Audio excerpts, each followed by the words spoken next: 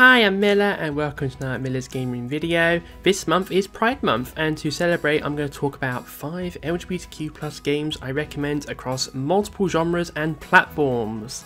So let's get straight into it. First one is Heart in the Woods for the Switch, PlayStation 4, PlayStation 5, Xbox One and PC. So I'm going to start this video with a developer who I've really become a fan of over the last year as I've been catching up on various PC titles that I've missed. Even though this game did get ported to consoles, but semantics. Anyway, this game is a Eurovision novel set in the mysterious town of Eisenfeld, which the protagonists Maddie and Tara visit to investigate as part of a paranormal investigation show. Yep, this core cast consists of content creators and a fan. That's how you know if this game's set in the modern era, by the way. Aside from that, there's a lot more to this game than it looks at first, including fantasy, nature, and elements of the supernatural. And as they find out the secrets of this mysterious village, they find out they're involved in something bigger than they ever imagined. So as for the game itself, I really liked the relationships that developed between the core cast, which was really satisfying alongside the overall mystery and intrigue of the main story. Another thing is the atmosphere with the art and the music and English dub all coming together to create this very captivating atmosphere that really told what is a great story. It's so well loved, it even came to consoles with a physical console release via limited run games recently, and even a physical PC release from Studio Land themselves. So yeah, we're getting physical PC releases for these games. That's really cool. It's also quite well paced, so you can see all 3 endings in around 10 hours, especially if you follow a guide, which is very simple anyway. So I would also recommend it as a great introductory title to visual novels in general. I really like this game, very enjoyable experience, and I do recommend checking this one out, especially if you find it on sale, which does happen pretty often. Second one in this video is Harvestella. This one is for the Switch and the PC. So this title came out late last year. It's a farming sim stroke action RPG hybrid developed by Livewire and published by Square Enix. So this game you go around in an attempt to save the world from the sudden appearance of a plant-killing plague known as Quietus, and when you're not going around exploring the world, you are farming on your little farm, and it's really cute. The gameplay outside of that is action RPG gameplay akin to the Mana series in these really beautiful environments that are themed around the seasons, so it's really nice with all this lovely variety in its world design. This was one of my favourite games of last year because this game feels so polished, the story is really good, it goes on a lot deeper than it looks at first glance, and this is shown in the side quests as well. They are fantastic, each character arc is well developed, and the story does go surprisingly deep too, including in these side quests. You can just lose hours of your time just playing these side quests and it's really cool. And there's this overall feeling of old school Square Enix that's imbued in this game, and it's really nice. Now, how this game qualifies for this list is the non-binary character option. So when you start the game, you have the option to build your character and you can choose non-binary, and you can choose different character models that are normally gendered in other games, and this is so cool. It's the first time this is featured in a Square Enix game, and aside from that there's also changes to the pronouns which you can select. So when you select a non-binary, you can be seen as a gender neutral they in the game, and it's just so natural where the character is just referred to as they. It's really cool, and it just kind of means a lot, you know? This game did get mixed critical reception. There were some issues with it. The demo had some which were fixed in the final game, and overall I think it is a fantastic game. The European physical version is £20 at the time of recording this, so if you're looking for a physical copy of this game, I suggest jumping on that as soon as possible because I think over time this will get hard to find. And anyway, I really hope Square Enix take what they started with this and work towards an even better sequel, add in some voice acting, and it'll help a lot with the immersion, so definitely pick this one up, I wholeheartedly recommend it. Third one is Monster Prom, released for the Switch, PlayStation 4, Xbox One and PC. Now this is more of a dating sim than visual novel because of the gameplay. It does have a lot of gameplay. But this game, to go back to what it's about, it's developed by Beautiful Glitch and published by Those Awesome Guys. Yeah, that's the name of the publisher, by the way, not just Those Awesome Guys, as in men. These are an actual company. This is set in a high school where everyone are monsters from various monsters families.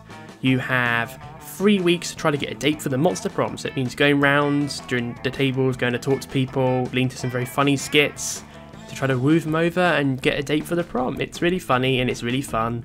And there is a lot of content in this game. There's like 23 secret endings, 394 events, and 1,408 outcomes. And this is on top of all the items and the mini games.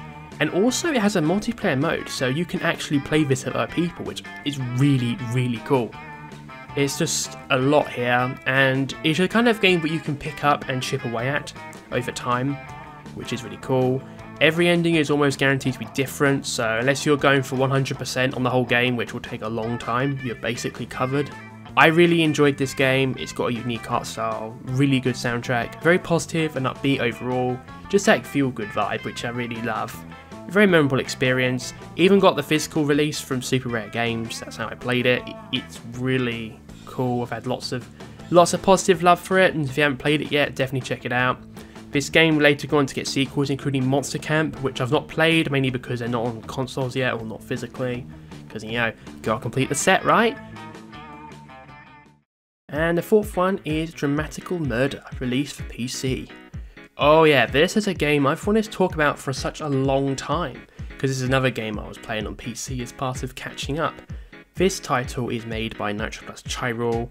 This is the Boys Love visual brand for Nitro Plus, who are most known in the West for Steins Gate and most recently games like Chaos Head Noah and Tokyo Necro, and also the other Nitro Plus Chiral release, Slow Damage.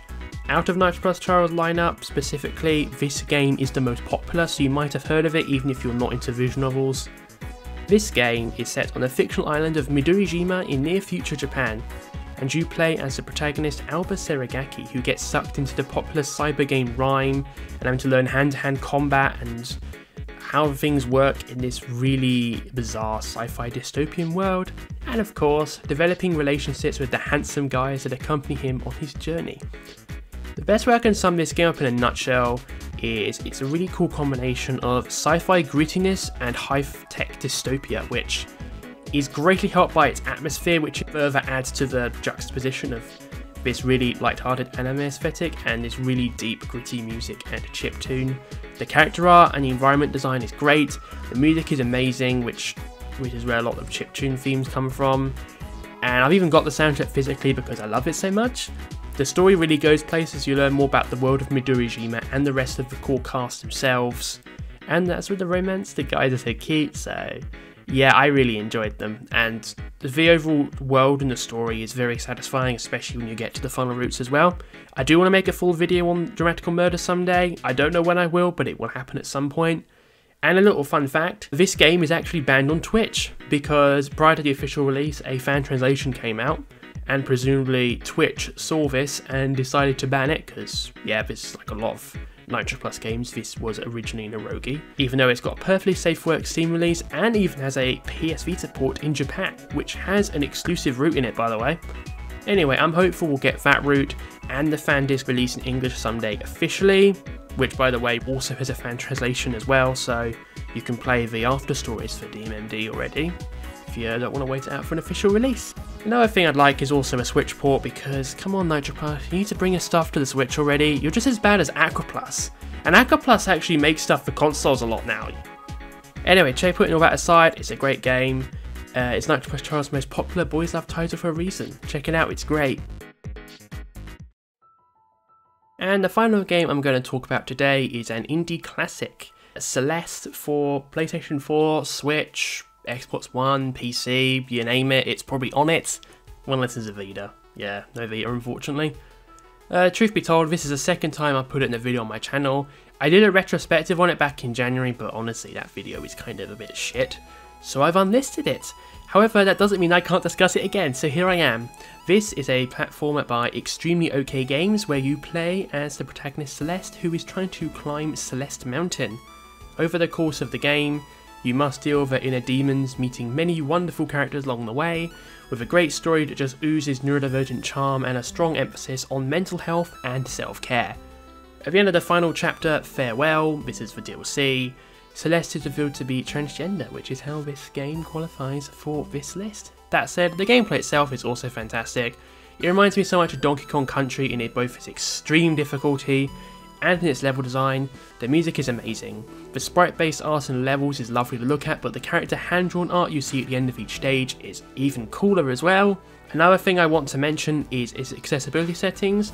Now back in 2018, Celeste was actually a pioneer for accessibility settings in video games, especially for disabled people, where things like the ability to have infinite stamina and infinite health really helps a lot with these stages. So even if you suck at video games, you can jump into this one and have a great time. And at the end of this month, this game is getting a physical version for Switch and PS4 by Fangamer, following the limited run physical release like 5 years ago, which you can't get anymore by the way.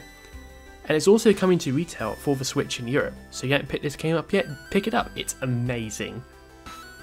And with all that said, I'm going to end the video here. Thank you so much for watching. Please like, comment, subscribe, share this video around, boost the algorithm. Thank you so much. Bye bye.